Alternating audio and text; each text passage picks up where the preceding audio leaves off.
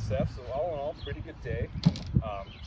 Looks like we worked on a few things about kind of like spots we pick off the tee, kind of some specialty shots with that buried bunker. What else did we work on? What did you pick up on today? Yeah, so I think one of the bigger things for me today was that bunker shot. Gotcha.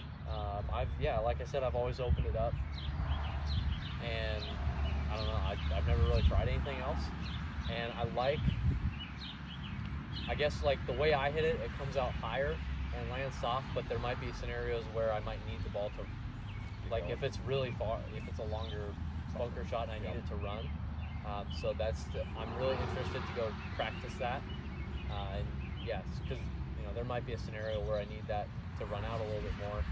And I don't know if I can hit that bunker shot any harder than I did the first time. Yeah. And that's only going to go 15 yards, 20 yards, as far as it'll land.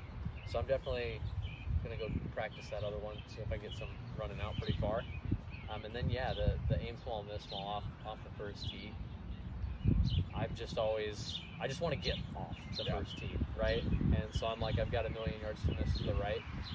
I'm just going to make sure it cuts and, picking a spot for it to come down and then really zoning in.